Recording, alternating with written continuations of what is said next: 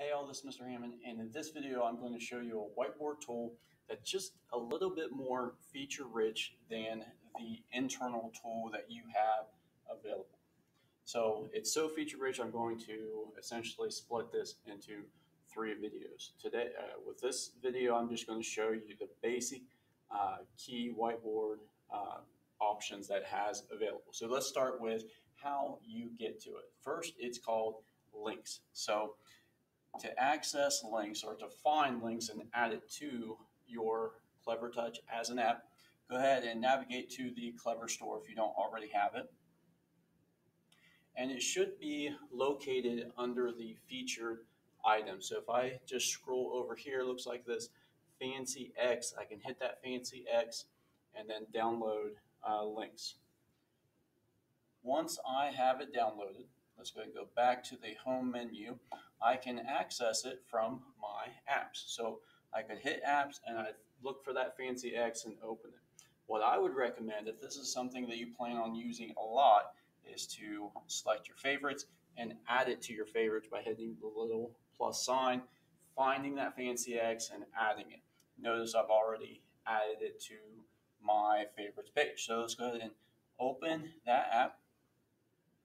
If you don't see this as your main screen, that means it needs updated. So to do that, you could go back to the Clever Store, find Lynx, and it should have an update button.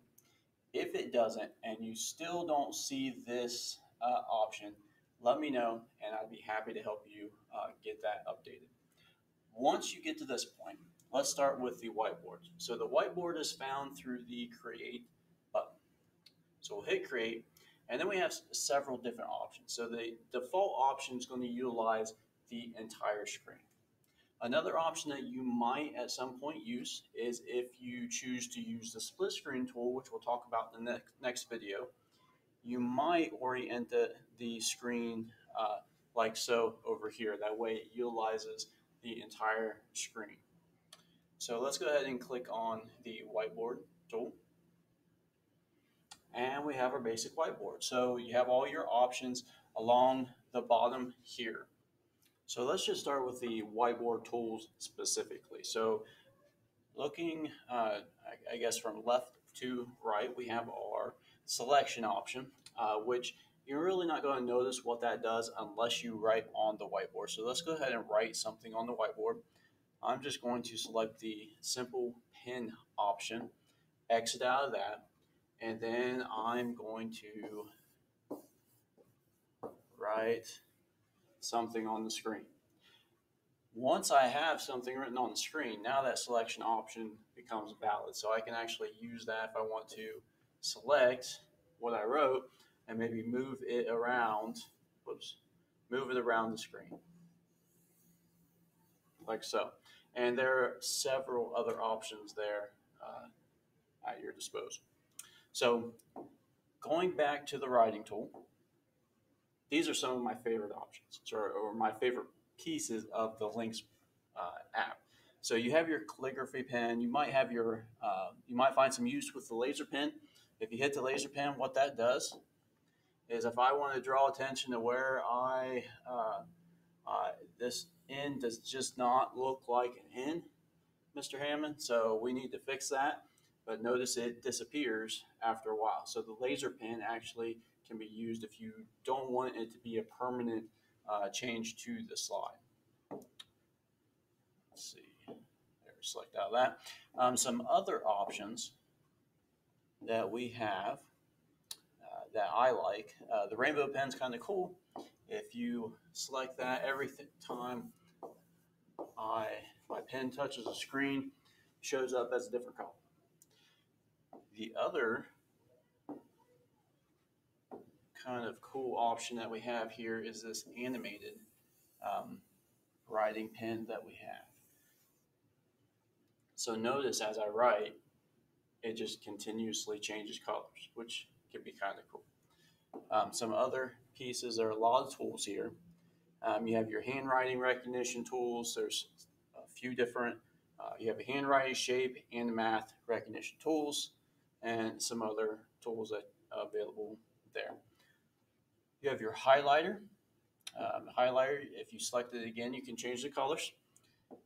You have your eraser, so if you want your pen to act as an eraser, you can select that and then start erasing.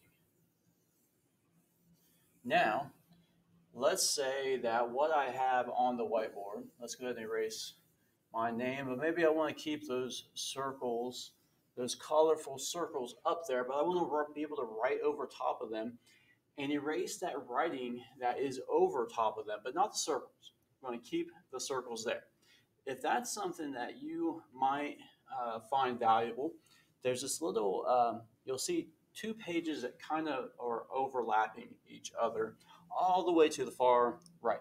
If I select that, what that does is it essentially throws those, whatever's on the screen in the background. So now when I write, I'm essentially writing over top of that. It's like a second layer, so to speak. So I can write over this, and then if I want to erase that, I can erase it, and those circles still remain. Now, at some point, if I decide I wanted to erase this, I can select that again, and then I can erase whatever was behind the original writing. Just like the other whiteboard tool, you could actually add slides. So you can just hit that little plus sign there and it adds a new slide. So there's the first slide, second slide, and add as many slides as you need. And then we'll finish off with the little image button. So if you decide that you want to add images or GIFs or videos for any reason, you can select that media file there, and you can search through Microsoft. You can search GIFs, and you can search videos through YouTube and some other tools that you have there at your disposal. So that kind of gives you a basic idea of what this whiteboard can do, just kind of upfront. If you have any questions on this or anything else with regards to Lynx, please let me know. Thanks.